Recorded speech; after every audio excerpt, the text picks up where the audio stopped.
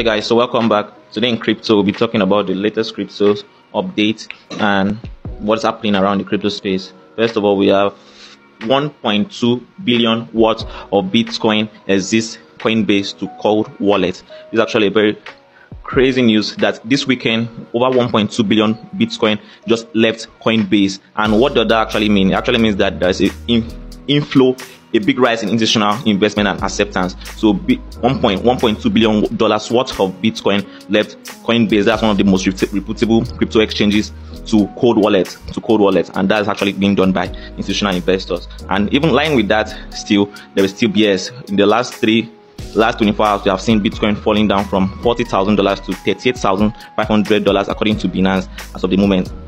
So this moment, that's all-time low for the day. Then we also have crazy one today. The crypto market has lost over $80 billion today. Over $80 billion have been lost today in the crypto market because of Bitcoin dump. Because Bitcoin, when it dumped, other altcoins also followed. Actually been a crazy one this weekend in the crypto market.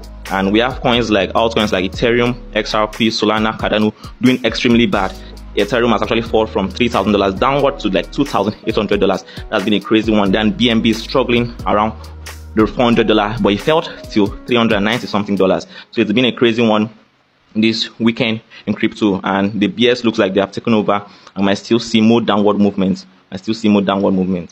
We also have another news here. As the crypto market is doing badly, the NFTs is doing very well. And we have a news here that global NFT trading volume grows over 200% in 2022. What it actually tells us is that the public has actually come to the awareness of non-fungible tokens and metaverse due to so many celebrities backing and supporting it. And it has actually done excellently well. We have the likes of NFT, Ethereum doing over $18 million from in this year, January 2022. We had the global trading volume of NFTs trading at $17 billion, and as of now, April 17th, according to Intro, the blog's year-to-year daily date chart, it tells us that over $54 billion have been traded on the NFT global market. That's actually a crazy one. That's over 222% growth. Crazy one for NFTs. NFTs are doing very well. We have the likes of the Bored Ape and lots more. Then there's actually news, MetaMask actually dropped a tweet on their social media handle, Twitter handle, as of yesterday. And what were they doing? They were warning the iPhone users, the Apple users, that is a iPad, iPhone, and that if you actually enable iCloud backups, you actually do that, they actually do that. That means your seed phrase is being stored online, and that's actually very wrong. In the crypto space, your seed phrase, as far as the wallet, should be stored online so that someone else can't get access to it. But now, iPhone users actually, if you actually on your iCloud backups, it means that your MetaMask wallet data is also being shown to the public. So MetaMask is actually advising iPhone users using their platform, their wallet, that to actually disable it. I would actually advise you disable it, because why they made that claim was because there was someone that actually made a tweet, we call him Rivid Dom, on Friday, that over $50,000 worth of his digital asset was wiped away, was hacked, sealed to that similar method on his Apple iCloud. So you actually have to be very careful. Apple users, if you're using a MacBook, iPhone, or iPad, please endeavor to disable iCloud backup.